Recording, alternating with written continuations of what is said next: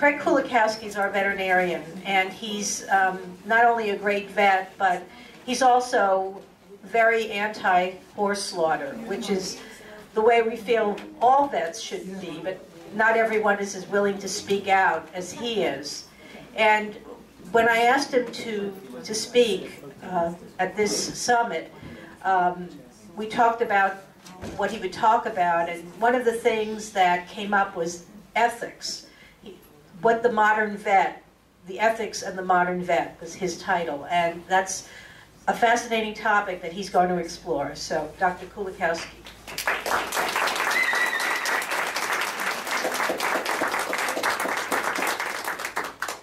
All right, thank you very much, Susan.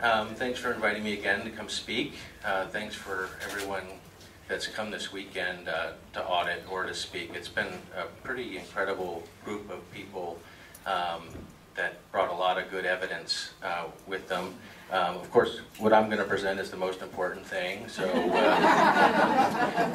just sit tight. I practice half the year up here and half the year in Florida. My practice consists of 4 different people. I put this slide up because that's each one of the people in my practice on a horse, because we're all horsemen. And in that group of 4 people, we have over 100 years of horsemanship experience. So we're all horsemen first and then veterinarians. And I think that makes a really big difference when it comes to the profession. They almost teach you in school to try not to be emotional about being a doctor, you know. And I think what I found is that there's a real significant difference between the doctors that care and the doctors that don't. And I don't think you can remove that emotion successfully and still have the same level of care. So we believe that it's important, and we believe in being horsemen first. So I was going to talk about horse slaughter and the modern veterinarian's ethical role. I'm going to start off with the veterinarian's oath. I talked about this last year, so for those that were here last year, it may seem a little repetitive, but it changes after the first few slides. But in 1969, the veterinarian's oath was this, and so it says, "Being admitted to the profession of veterinary medicine, I solemnly dedicate myself and the knowledge I possess to the benefit of society, to the conservation of our livestock resources, and to the relief of suffering of animals. I will practice my profession conscientiously, with dignity, the health of my patients, the best interest of their owners, and the welfare of my fellow man will be my primary considerations. I will at all times be humane and temper pain with anesthesia where indicated. I will not use my knowledge contrary to the laws of humanity, nor in contravention to the ethical code of my profession. I will uphold and strive to advance the honor and the noble traditions of the veterinary profession. These pledges I make freely in the eyes of God and upon my honor." A couple things that I noticed when I was reading through these different oaths. There's several different oaths that have changed over time. That benefit of society ranked first. It was one of the first things that came up in this oath. Conservation of livestock was second. Then we got to relief of suffering, the end. It talks about the best interest of the owner, and it's very strongly biased for the human benefit, I thought this pledge was. Welfare of fellow man. It doesn't mention the welfare of animals, which I thought was interesting. And then temper pain when indicated. At what point would, trying to cure pain, when wouldn't it be indicated? I thought that was sort of an odd phrasing. So the oath was altered in 1999, and it read, "Being admitted to the profession of veterinary medicine, I solemnly swear to use my scientific knowledge and skills for the benefit of society through the protection of animal health, the relief of animal suffering, the conservation of livestock resources, the promotion of public health, and the advancement of medical knowledge. I will practice my profession conscientiously, with dignity, and in keeping with the principles of veterinary medical ethics. I accept as a lifelong obligation the continual improvement of my profession, knowledge, and competence." So on this 1999's oath, the benefit of society through the protection of animal health, that was a little bit different than the first oath. The oath recognizes that the society will benefit when the animals benefit. Thought that was important.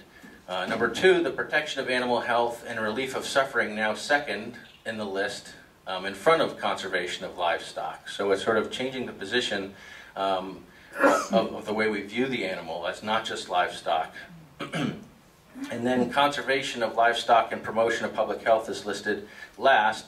You know, and that was what I was saying, is the role of companion animals is developing. Okay, and that's not that long ago, 1999, as far as I'm concerned. So again, the Veterinarian's Oath changed in 2010. It got a little shorter. And it says, being admitted to the profession of veterinary medicine, I solemnly swear to use my scientific knowledge and skills for the benefit of society through the protection of animal health and welfare, the prevention and relief of animal suffering, the conservation of animal resources, the promotion of public health, and the advancement of medical knowledge. So in this one, it gets better. It keeps getting better, which I think is a good sign.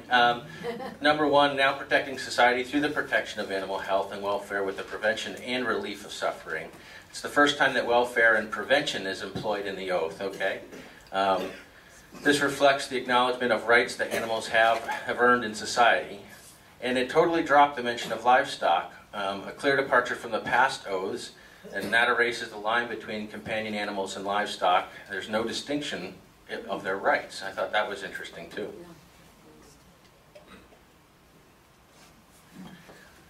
So, you know, horse slaughter is not ethical in my opinion, and I'm going to go into why I don't think so. And it violates the veterinarian's oath, you know, at least in a couple of ways.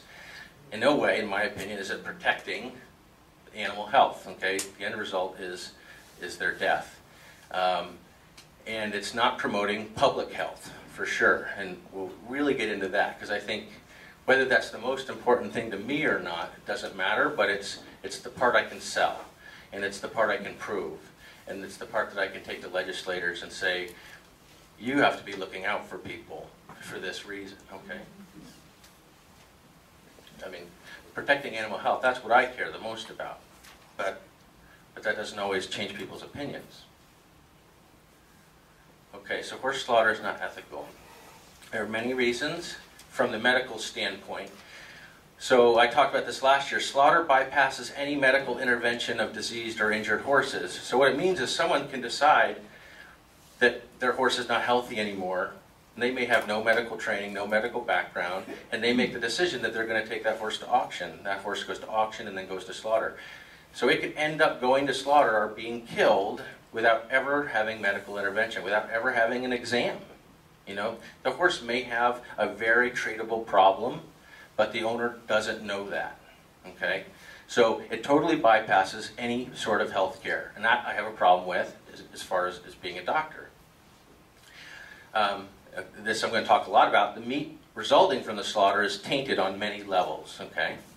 And then, if you were to find tainted meat, there's no tracking or tracing of the tainted meat to intervene on its origin. So in other words, you have no idea where this tainted meat came from. There's no way of going back to find out, you know, what farm produced this horse that has bute in it, what farm produced this horse that has antibiotics in it. There's no way to find out where that horse goes, especially in this country where there's no passport system. And in Europe they have a passport system for horses, but it's still, with a lot of this stuff, it's on the honor system, which if it was entrusted in the horses, I would trust it. But since it's entrusted in the humans, I have very little faith. And so finally, and the most obvious to us is, how can the ruthless ending of animals' life be coupled with the protection of its health? So this one is going to be a little video, and it's a little bit graphic, but I think there are people here that probably haven't seen this, that haven't seen these before. And this is just one of the ones that I found.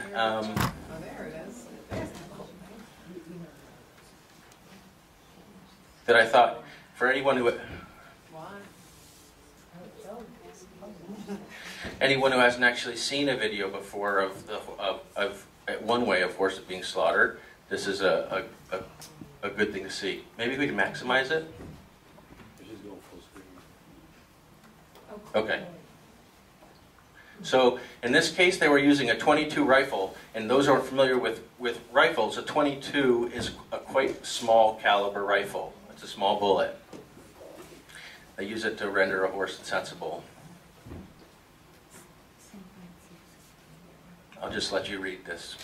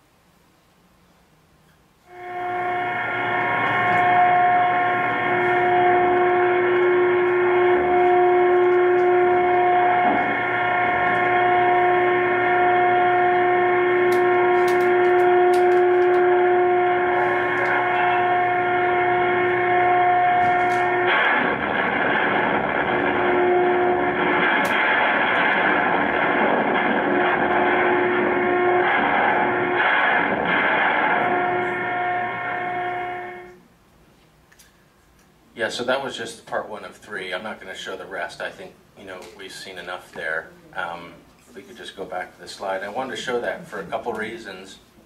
One is there are probably people that haven't seen, a video like that. And that's considered one of the humane ways of killing a horse is by bullet, okay? And so, I would happily argue with any person, any veterinarian, that doesn't look very humane to me, And when I was watching this video, I was wondering what kind of person can stand there and do that over and over again. But it made sense, Paul, when you brought up your graph of the way that violence dropped in Kaufman when the slaughter plant left. To me, that has to be a person that is on some level a violent person, some level not a healthy individual. So how does the ethical veterinarian divert horses from slaughter and help provide this protection of animal health and welfare and the prevention and relief of animal suffering? Okay, so one of the ways of diverting horses from slaughter is to talk about the overpopulation problem. The overpopulation problem of dogs and cats has been recognized for many years and is well known. There's been a lot of focus on the responsible spaying and neutering of small companion animals. those small companion animal populations is out of control because of the inherent drive to reproduce, the short gestation period, meaning it takes about 2 months to make new puppies or kittens, and the regular birth of litters, multiple siblings. So cats and dogs, they have more than one at a time when they birth. So that creates a really large volume. So what about the equine population? Most male horses in this country get castrated, the majority of them for sure. They have a very long gestation period. It takes 11 months to make a foal. And at the end of that, you rarely have successful multiple births. So you have one foal at the most, generally. I mean, occasionally you'll get twins, but oftentimes one of the twins doesn't survive, okay? So why is there an equine overpopulation problem? Doesn't make sense, right? Well, it does make sense because humans keep breeding them. This is an entirely man-made problem, okay? We're doing this, okay? It's not like they're out there breeding and just making foals and they're all over the place. We're actively doing this, okay? Humans are generating more horses than homes exist for them, or that people want to have homes for them. So what's the veterinarian's role in this?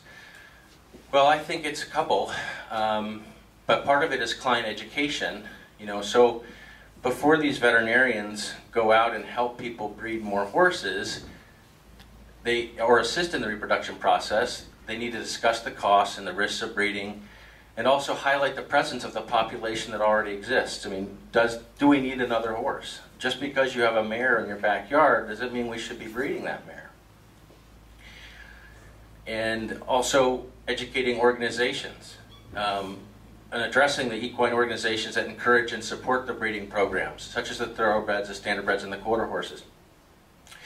One of the things that came up yesterday that I was hoping Dr. Hogan would talk about was that there's actual funds that go to these breeding organizations to make more horses, from the racing, and yet there's no funds that are being diverted to help with retirement plans for these animals. So they're actively encouraging population growth and then wondering why it's a problem, right?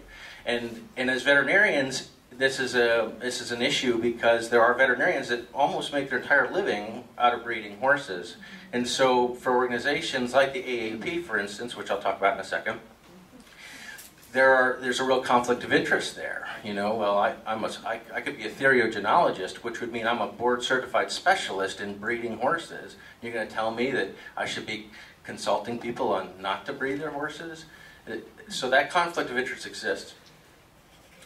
So we need to encourage the discussion among professionals regarding the organization's positions on animal reproduction. And I don't think that's occurring at this point. At last year's University of Albany, New York Racing and Wagering Conference that I attended, I discussed the need for racing organizations to include in their registration process funds for placing horses after their racing career is over. There's this thing called the New York Task Force for Retired Racehorses that was developed, and that task force estimated that it takes $2,400 to place a thoroughbred after its racing career is over.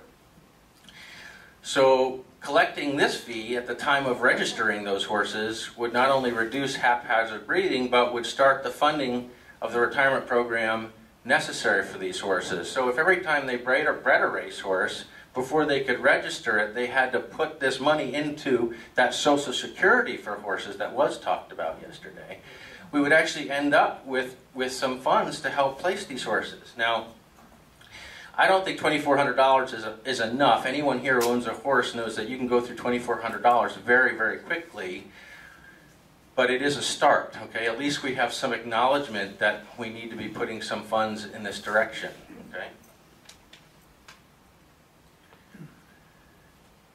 Another situation the veterinarian can assist in decreasing the number of horses headed for slaughter is by helping preserve their health during training. So while the horses are alive and competitive and racing or showing or whatever it might be,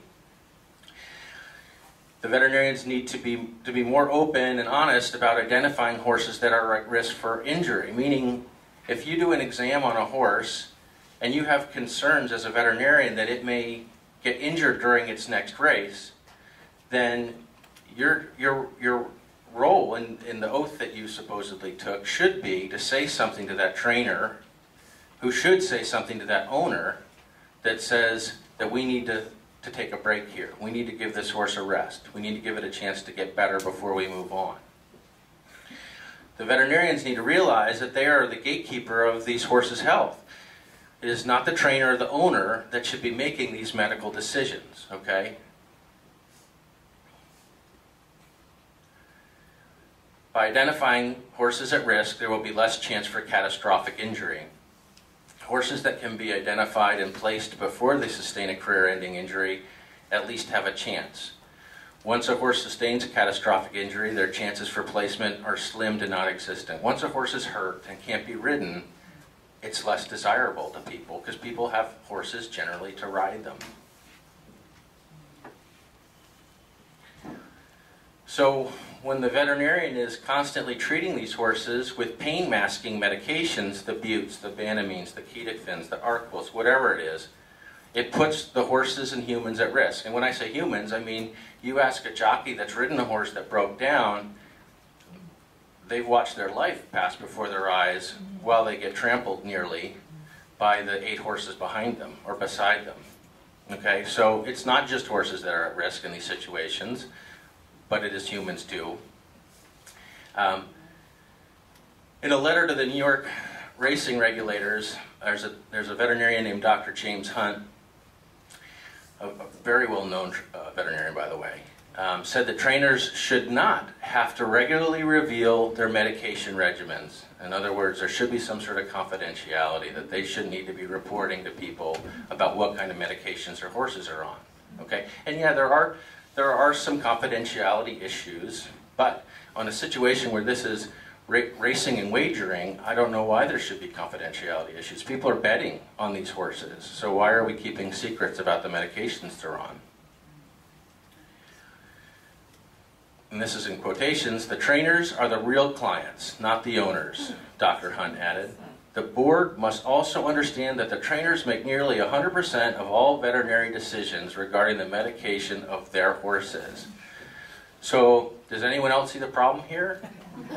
You know, so there's a real conflict of interest for that trainer if he's the one that, or she is the one that's making the decisions about these horses, but is also the one who gets paid to keep these horses in training, gets paid to win races, then they shouldn't be the ones making medical decisions about them, because they'll make decisions that are based on their paycheck first.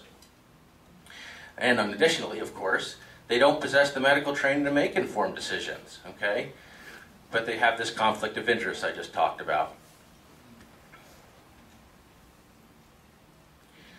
So the veterinarians like Dr. Hunt need to be challenged on their ethics. You know, just because he's been around for 100 years and has all the good clients doesn't mean that we shouldn't raise our voices. And Dr. Hogan talked about yesterday how she got a lot of pushback after she went to Congress and talked about, you know, anti-slaughter issues. There were members of AEP and other people in the profession that blackballed her. You know, so it's not necessarily the easiest thing to do, but I think it's necessary for veterinarians to, when they can and get the opportunity like this, to say something and say we don't agree with that. I think it goes a long way. We need to, these individuals like Dr. Hunt need to be challenged by the media and the state board and other veterinarians. State board meaning, you know, the board of veterinary medicine, you know, should be asking questions like, why would the owners be making medical decisions? You know, that doesn't seem like a really big leap, that a state board might be curious about that. I would have preferred that Dr. Hunt mentioned the rights of his patients and their responsibilities to the horses, but I didn't find that. Instead, he shirks his responsibilities as a veterinarian and hands that over to that authority to his trainers, you know, that help line his pockets. So instead of masking these injuries all the time with medications and injections and anything else that they come up with that year, snake venom, frog juice, whatever might be out there, you know, the veterinarian's the one that should be safeguarding the horse from injury. You know, the veterinarians know that these 2-year-old horses are immature mentally and physically. They're prone to get hurt, okay? We need to be able to recognize that they're going to need a break. They're going to need a chance to get better. Maybe 2-year-old is too young to start doing this stuff, right? Right. When are we going to talk about that? Yeah. These veterinarians need to be the ones encouraging the resting of injuries and the delaying of racing until these horses are mature enough to handle the strains of training and racing. And I'm sort of picking on racing, but this can be applied to any of the horse sports. I could show you examples in any single one of them, including the ones that I do, where people push the envelope or call it abuse. They abuse their horses to get the results that they want or need for financial gain. I stole a couple slides from John here. Is that okay? I never remember to ask for permission, but he hasn't complained yet. So this is one of John Holland's slides, these next two. And this idea of delaying racing or by increasing the length of time that a horse is racing, what it ends up doing is this graph shows the number of horse years that you have to provide care for these race horses once they've stopped racing. So if you increase the amount of time that they actually are in training and in racing, then you reduce the number of horse years of care. So in the last slide, it was 273,000 horse years without care. And by just moving a little bit the amount of time for racing and training longer, past 5 years, it reduced it down to 209,000 years of horses without care. So it's still a lot of years that we have to take care of these horses, but it reduced it by almost a third, right? So that makes a big difference by prolonging this horse's careers. Now, if these were show horses, we'd probably start at about 4 or 5, and they'd show to somewhere between 15 and 20. And so that's where these guys fall in. You know, that's where a lot of these pick up these horses, hopefully, okay? But the idea is the more time they spend in here or here, the less time they are up here, where they don't have care anymore. And these are the horses that, you know, are left out in the field, not getting their vaccinations, not getting their care, or they end up getting sent to slaughter, okay? So we need to keep shrinking this little section up here. Is that pretty much what that says? Okay, good. But they're not going to fit. I don't know about that. So, what happens when the horses do sustain a catastrophic injury, when they break down, or they have a life-threatening medical condition? And we've been talking about this weekend a little bit. Veterinarians need to make the end-of-life decisions like euthanasia affordable, okay? Euthanasia is not the time for veterinarians to be adding to their retirement accounts. And I'm not asking that veterinarians work for free, but something tells me Dr. Hunt can afford to put a horse to sleep pretty close to cost. I'm quite sure of that. By keeping euthanasia affordable, veterinarians will be able to divert some of the horses going to slaughter towards a more humane end-of-life situation, okay? I talked about this yesterday. And so, after I brought it up, I looked into it a little bit further. This Controlled Substance Act actually has been in place for a long time, but they've just started enforcing it in certain locations.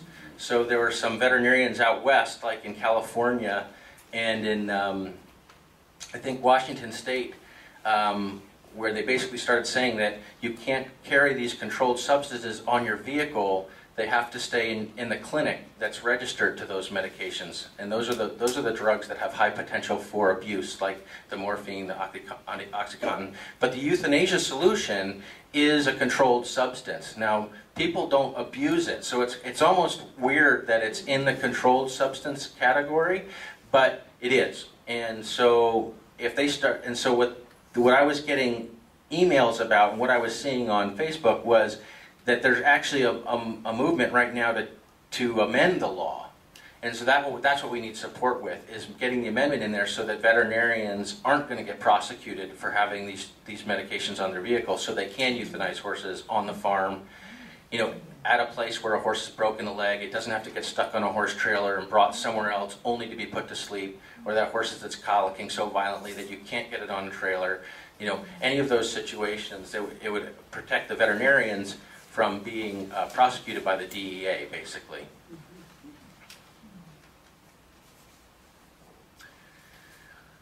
So we can also identify veterinarians in organizations. Modern veterinarians can help identify other veterinarians, like Dr. Hunt, for instance, that are behind the curve when it comes to animals' health and welfare. Remind them of what their job is supposed to be, not just what they're doing. We can identify organizations like the AEP, which is the American Association for Equine Practitioners, or the Farm Bureau, that might be catering to the members' economic welfare more than the animals' welfare. So if these big organizations that are somehow related to animals are making decisions based entirely on the economic effect it will have on their members, then it's not going to help the welfare of the animal that's involved, okay?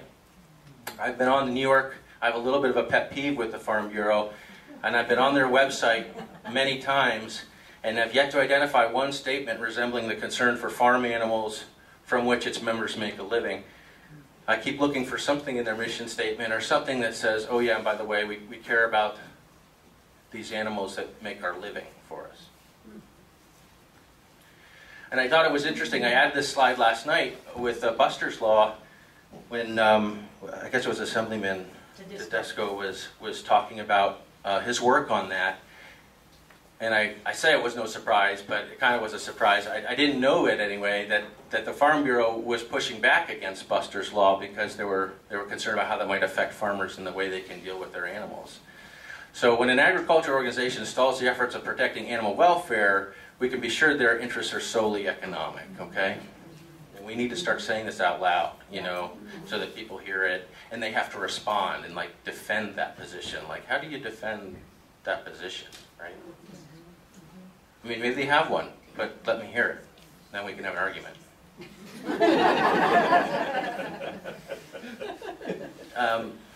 Once we start to draw attention to these veterinarians and these organizations' backwards positions, then the public can bring pressure and influence on those public positions, okay? Like the people that we've had this weekend. It's been amazing, the number of politicians that I like now that I didn't know before, and so that's good news, I think. Silently accepting these positions because they are influential veterinarians or organization only enables them further. In other words, if we do nothing, they feel like we agree. Most owners are unaware of what okay, so what else can veterinarians do to educate their owners? Most owners are not aware of the medications that go into their horse's body and what effects those medications might have on a human being. Well, we've talked about bute a lot, and that was a great presentation yesterday on bute, and that was a lot of work that went into that presentation that Dr. Marie did. To get something published like that is, for instance, I have no published work. So she spent a lot of time doing that, and for people that are in academia, and publishing is quite a feather in their cap. So it's a great tool, piece of information to use for us, especially when we're going to talk to legislators about this stuff. But the bute is just the tip of the iceberg, okay? So it's great to have that tool, but now we can talk about all the other drugs that horses are on that could be in their system. What are approved drugs? Okay, so as far as the FDA is concerned, an approved drug is any medication that has gone through their approval process. So they basically have to jump through a ton of hoops for a medication to be legal to sell for human use, okay? But even those approved drugs have side effects, okay? And everyone knows someone with an allergy, and any given human can have an allergy to any given drug, whether it is approved or not. I mean, it can go through this whole jumping through hoops process, but the humans can still have a reaction to those drugs, okay? It can be approved and quote-unquote safe, but it can also cause a problem to any particular individual that would have an allergy to it.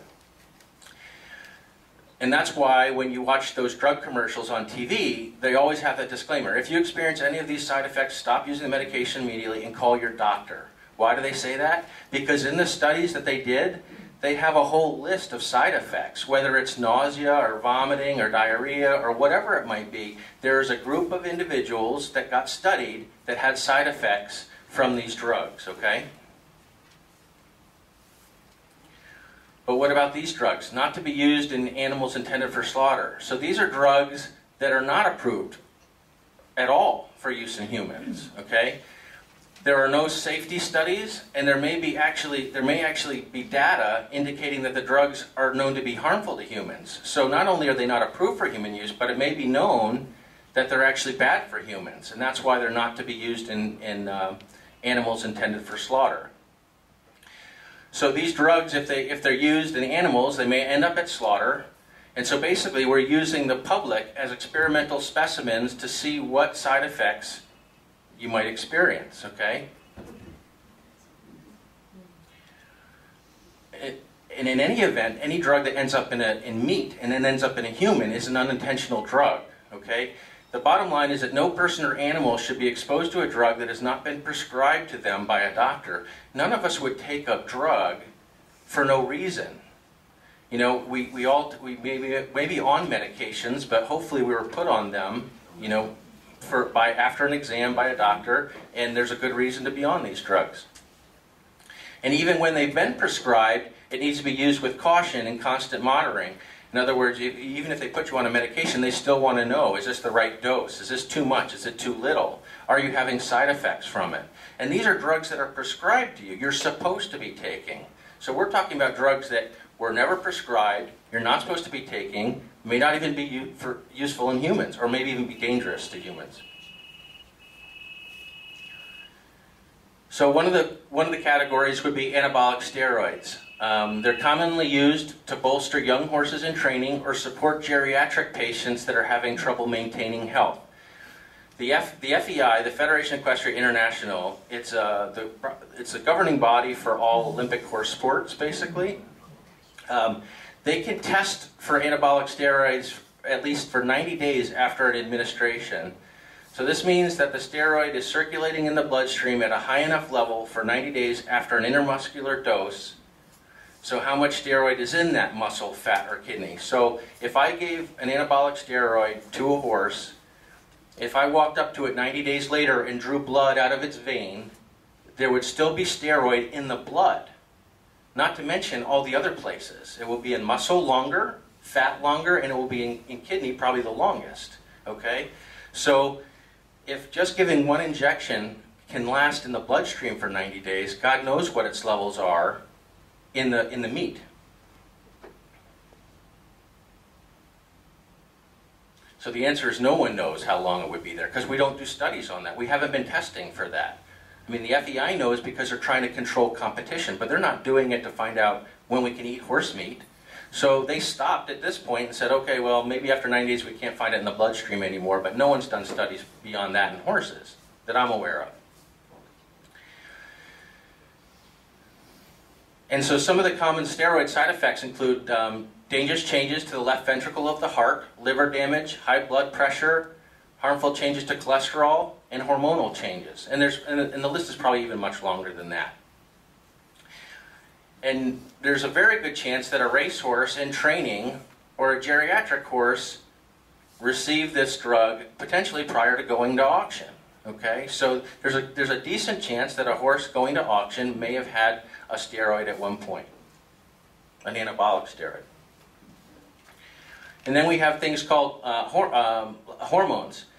One of them, and they talked about this a little bit yesterday, was Regimate, Altrinogest, and medroxyprogesterone. It's another hormone, and they're commonly used in mares to help control their estrus cycle. And we use them to keep mares from coming into heat during competition, or to help regulate their cycle for breeding purposes. In other words, we want them to cycle on a specific point so that we can breed them successfully. But how long do those drugs stay in a horse's system? As far as I know, there really aren't any studies that exist to demonstrate the presence in muscle or fat.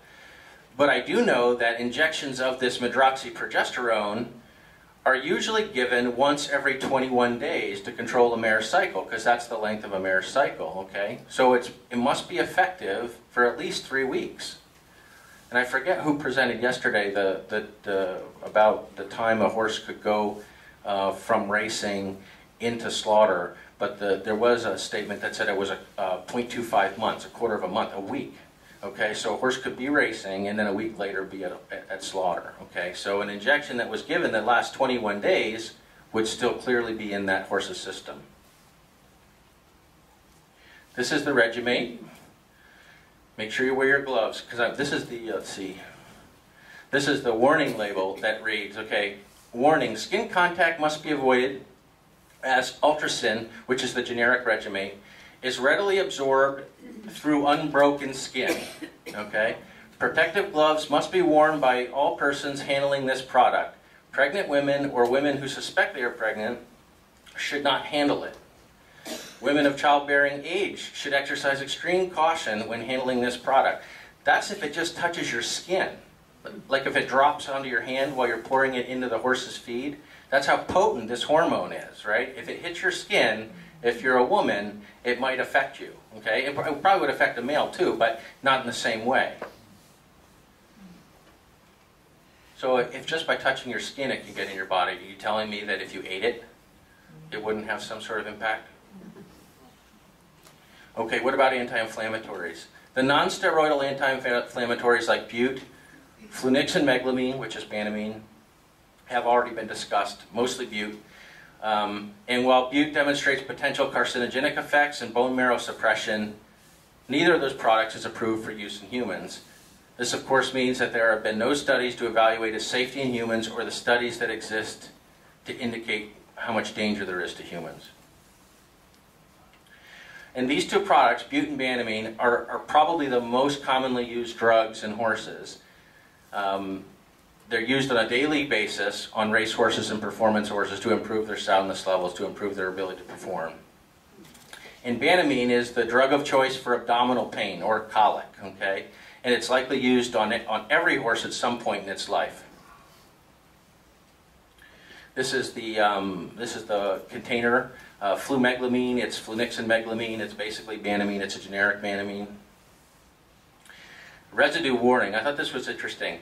I hope you can read this, but it says, cattle must not be slaughtered for human consumption within 4 days of the last treatment. Milk that has been taken during treatment and for 36 hours after the last treatment must not be used for food. Not for use in dry dairy cows. A withdrawal period has not been established for this product in pre-ruminating calves.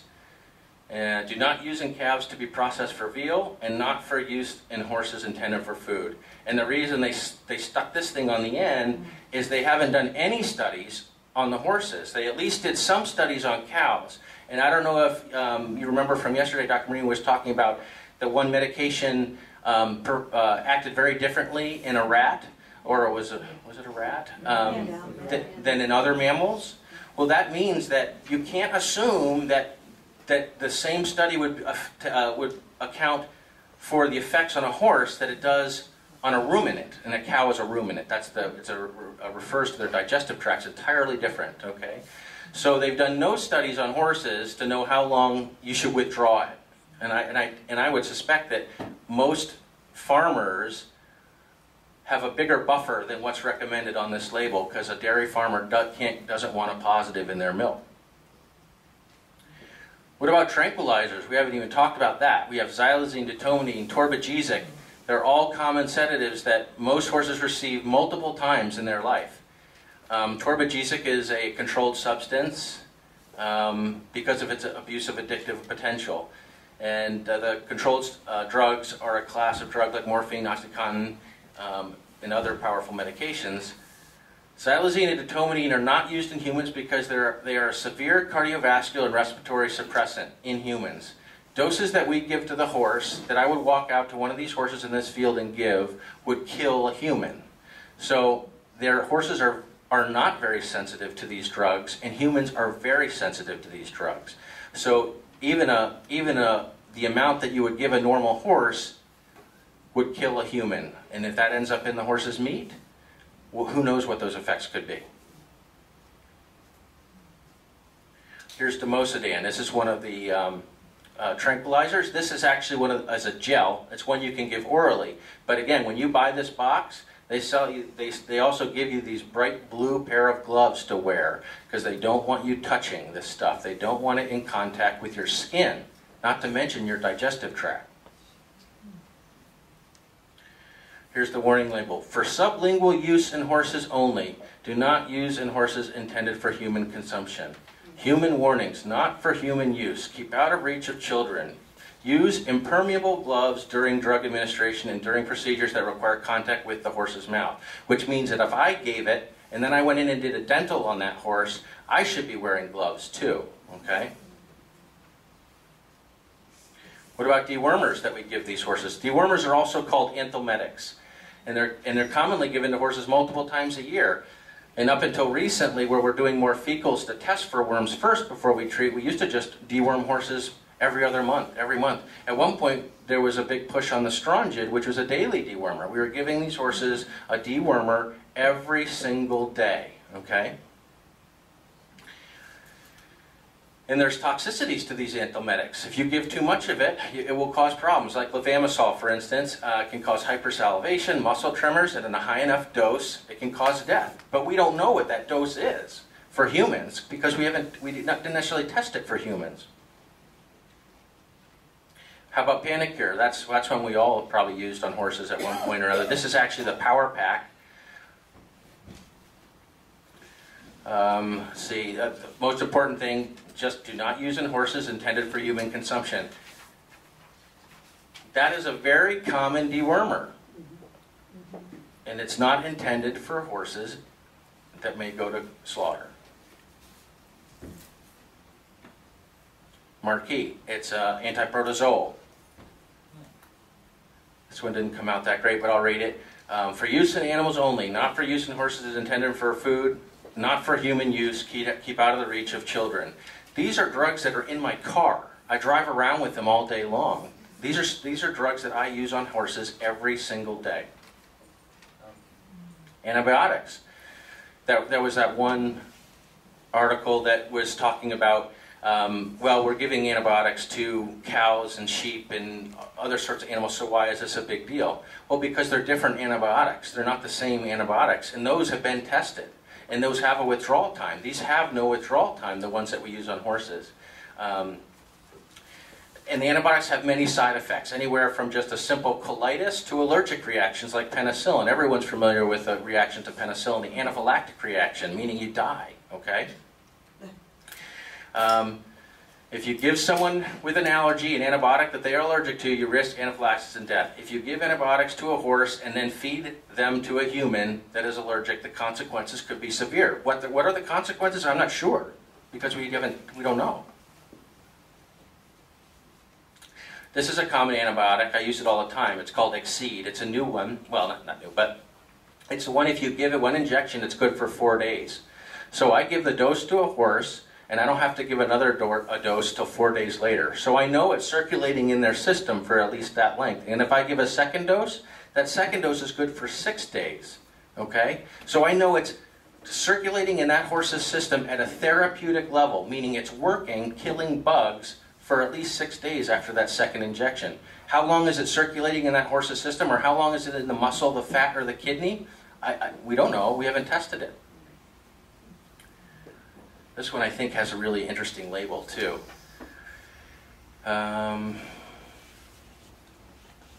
Okay, oh yeah, cattle up here, residue warnings. Following label use as a single treatment, a 13-day pre-slaughter withdrawal period is required. Okay, this is cattle. If they give it to a cow, you've got to wait 13 days before it can go to slaughter.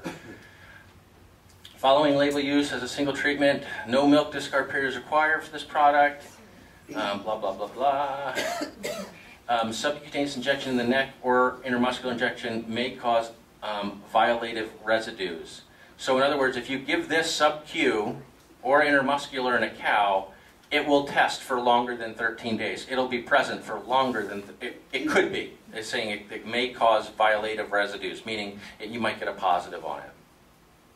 A withdrawal period has not been established for this product in pre-ruminating calves, and don't use it in calves for veal. And then, of course, don't use it in humans. It talks about not getting in the skin, the eyes, the mouth. It also has this interesting one. Injection of Exceed sterile suspension into arteries of the ears is likely to result in sudden death to an animal. So these are medications that if they get in the wrong spot, it'll kill a cow. So what would it do to a human? We don't know.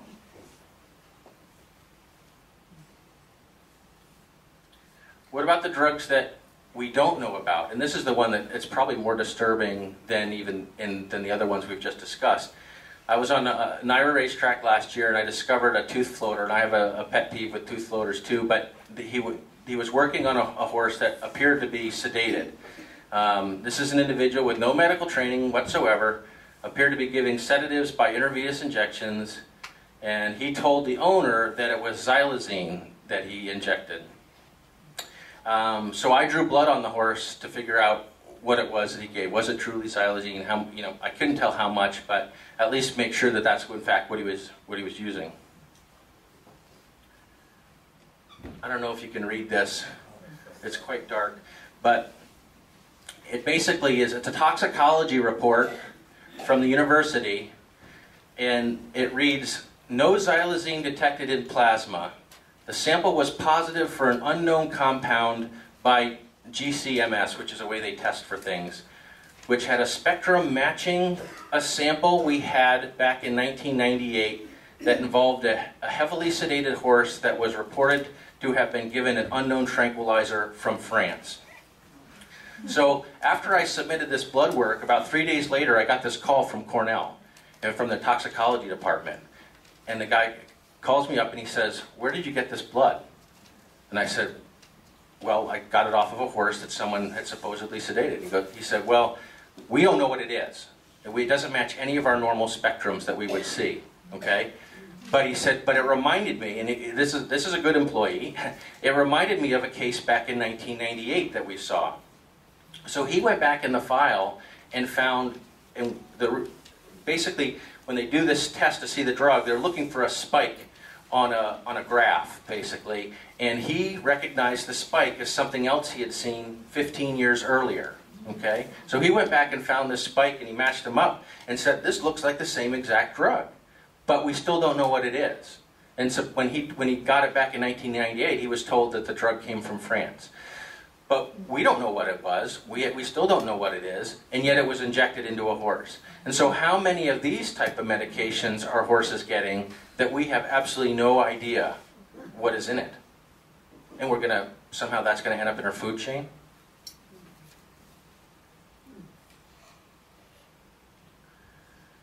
So horses bound for slaughter, whether they're coming from the racetrack or from prolonged illness, they're likely to have received one or multiple of these drugs within a close proximity to going to auction or slaughter, especially if they're, competing or racing or doing something like that. It's almost guaranteed, in my opinion.